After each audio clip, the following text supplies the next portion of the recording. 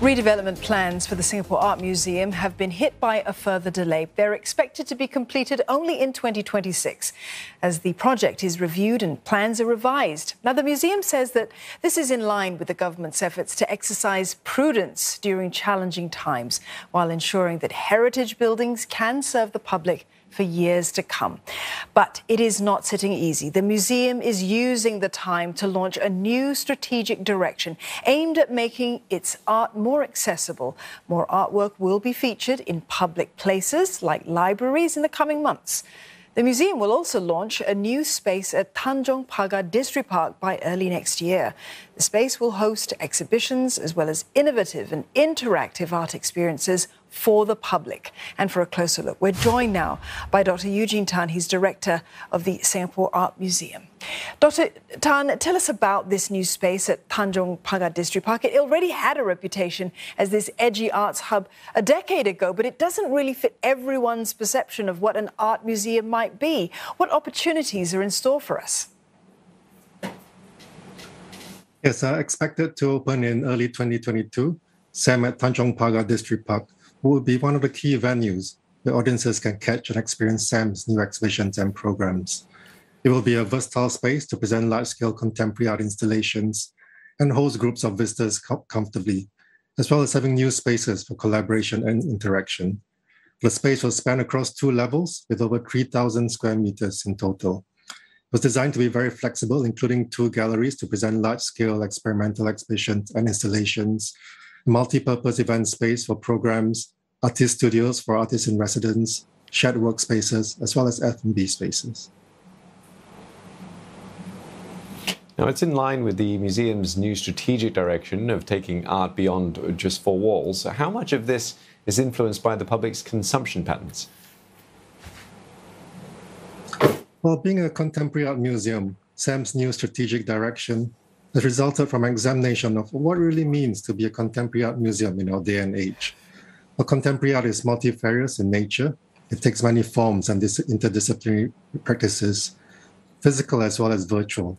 Contemporary art really no longer conforms to the traditional definition and categories of art. We have to acknowledge that art today is being made everywhere and hence can also be experienced almost anywhere in many aspects of our everyday lives. An example is, of course, the internet and the numerous posts that we see every day on social media, such as Instagram. Now, this is something the recent hype about NFTs is drawing attention to. And we also have to consider these things being posted on social media as art.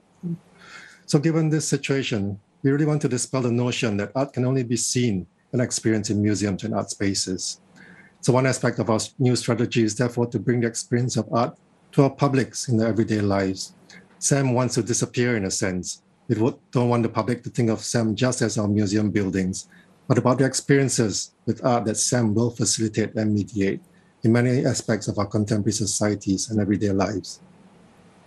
Art is indeed an experience, Dr. Tan, and you're hoping to drive some of that positive change through it. But how are you going to measure that?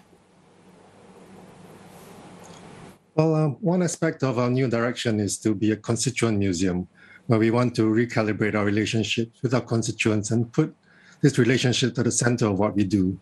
But what I mean by this is that we know artists reflect and contemplate about our world through their work. And contemporary art always has a world-making aspect to it. Artists reflect on our societies and our world, but also envision new possibilities about what our world can be. They highlight issues with our world, such as globalization, neoliberalism, inequalities, as well as the climate emergency, but also possible futures. As such, they really try and build coeval connectivity, sustainable relationships with others, with our societies, and with our environment.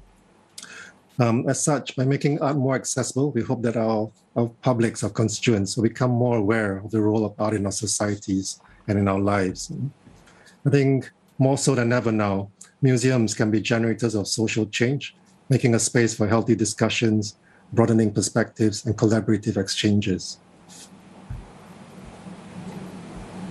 I got to ask you about the museum's redevelopment plans and get your thoughts. Or what's contributing to the added delay with it?